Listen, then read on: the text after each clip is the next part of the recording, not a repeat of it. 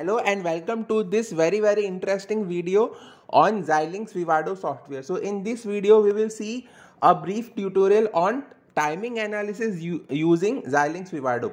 So in this video our objective will be to find the most critical path in a combinational circuit, and a critical path is the path which is having the longest delay between the input point and the output point. So as you can see in this project, we are doing a project of a 4-bit adder. So this is the circuit of a 4-bit adder. So first we have designed a full adder with 3 inputs X, Y, carry in, and 2 outputs sum and C out. This full adder is designed using data flow modeling in VHDL language. Next, we have defined a 4-bit full adder using the 4 instances of this full adder. So this is done using structural modeling style in VHDL. So as you can see, this is a 4-bit adder. It is having 2 inputs which are each of 4 bits.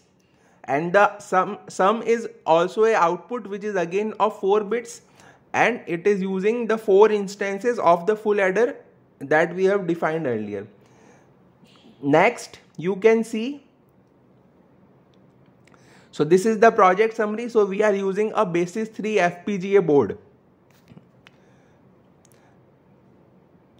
Next, you can see this is the constraint file. So we have defined the pins for our 4 inputs A0, A1, A2, A3 and B0, B1, B2, B3. Then we have also defined the pin for the carry in, and we have also defined 4 outputs which are Z0, Z1, Z2, Z3 and the final carry out which is C out. We will run the synthesis part, then we will run the implementation part, and finally we will open the timing reports. So when we open the timing reports, then we will go to unconstrained path, because we have not, till now we have not defined any constraint for any path. So as you can see from the timing summary report, we will go to the unconstrained path.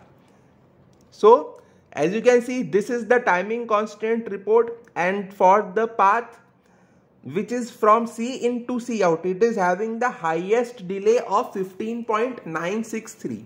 So as you can see, this is the path from C in to C out. It is having a total delay of 15.963, where 4.541 is the logic delay and 11.421 is the net delay. So net delay is due to the wire length from the input to the output, and logic delay is due to the logic or the combinational circuit. So these two, logic delay and net delay, will add up to a value of 15.963 nanoseconds. So this is from C in to C out. So this is the most critical path with the highest delay. The next critical path is of 12.366 seconds from C underscore in to Z1. So this is the, so we have got the top 5 most critical paths. So please like and share the video and subscribe the channel if you are liking this. In the next step, we are defining the constraint. So we have defined the maximum delay from our inputs to the output as 15.5. So for every path from the input to the output, we have defined the maximum delay to be 15.5. So now we have constrained our input to output path. So now no path is unconstrained, all the paths are constrained. Again we will run the implementation. So you can see all the user specified timing constraints are met. In the design timing summary, we can see that all the constraints are being satisfied. And here also, when we see the timing, then we can see that the path which is from the B0 input to the C underscore out is now the most critical path. So it is having a total delay of 7.824, and we specified the maximum delay as 15.5. So there is a slack of 7.676. because it is having a delay of 7.824, whereas the maximum delay could be 15.5. So it is having a setup slack of 7.676. So this path is having the highest delay and the minimum slack. So now in the next step we have decreased the delay to 8.5. So we have implemented a stricter constraint. Earlier the constraint was 15.5. Now the constraint is 8.5. So again we will rerun the designing part. So now you can see the path from A1 input to Z2 output is now becoming the most critical path with a total delay of 7.663, and the slack has now reduced to only 0.837. So this slack is very, very minimum slack.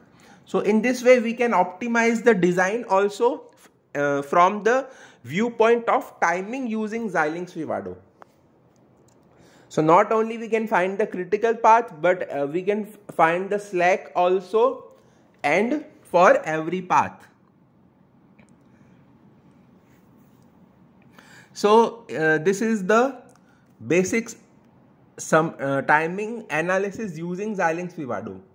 So let us try to reduce the constraint further and let us see whether we are having any hold violation. As per now we are not having any hold violation. Now you can see when I constrain even further and make it 4.5. So as you can see now it is very, very critical, and now you can see that our design has failed to meet the timing requirements because the time that was 4.5 was very, very low and there was negative slack. So now we are having a negative slack of minus 12.275. It means that the timing constraints are not met. So in this we can see that when we have put the the constraint to be 4.5, then the path from B0 to C out, now it is the most critical path and it is having a negative slack. So it means that we have to relax the timing by at least minus 2.763 for our design to work. At present our design has failed, it has not met the timing constraint, whereas earlier when we put the delay as 8.5, then it was meeting the timing constraints. So in this way we have optimized our design. So 8.5 was the best point, and we can make it to 8 also, but below 8 our design will fail. So now you can see that when we put 4.5, because 4.5 was below 8, the design failed. Thank you. Please like and share the video and subscribe the channel for more such interesting videos on Xilinx Vivado.